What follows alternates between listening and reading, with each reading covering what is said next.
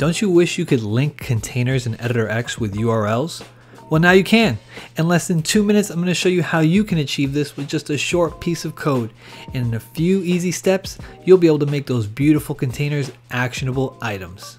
All this now.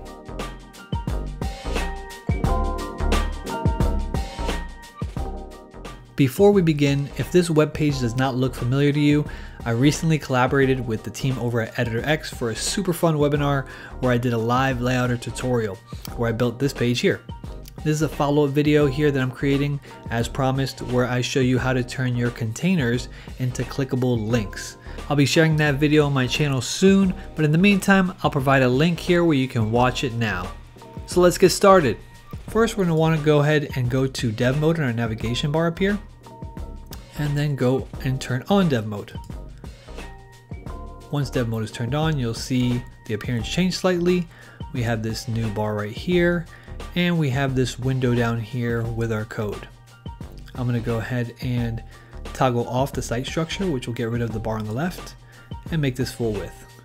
Next, in this window here, I'm just going to grab all of this and delete it because it is not needed. And then I'm going to paste in my code. This code right here can be found in the video description, and I also link the reference site or article so where you can see the actual code and the comment string. So taking a closer look here at this code, we're going to be changing this subject's ID and this URL. This subject ID ties to a container, which this is the container name. And then we're saying on click, take us to this URL address. So let's go ahead and get started. If I scroll down here, I'm going to go to my first container, which I've already, as you can see, changed the ID name from box 1 or box 3, whatever the default name was, to subjects. But how you do that is you go over to your layers panel. Make sure that display IDs is toggled on. If it's toggled off, you won't be able to do this.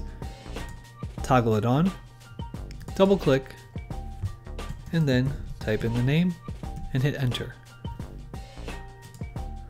So I've already done that right here. The next thing I want to do is change my URL address. So I have my URL address. Now I'm going to paste it in. With it pasted in, I am done. I can publish the site. Give it a refresh. And now you can see the difference between these two containers. All of these containers on the bottom here have the animation or the effect of it being pushed in, but this is the only one that is linked because I did it in the editor. If I click, it takes me right to the site. Perfect. I can go back now. Now let's go ahead and link these next two containers. I can easily just copy this code here, lines 3 through 5 with Command C on a Mac, or Control C on a PC, then Command V or Control V. Alright, so I've gone ahead and linked these two containers to the URLs, and it happens to be the same URL as the first one. So they all share the same URL. I'm going to go ahead and publish. And now, if we hover over our containers, we can see that they're all linked. And there you have it. Now you too can use the power of Velo in Editor X and turn your containers, images, and objects into hyperlinks.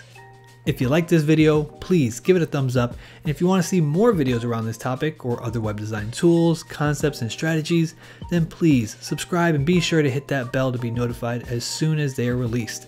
My name is Rich, and thank you so much for spending your time with me today. I look forward to seeing you next time.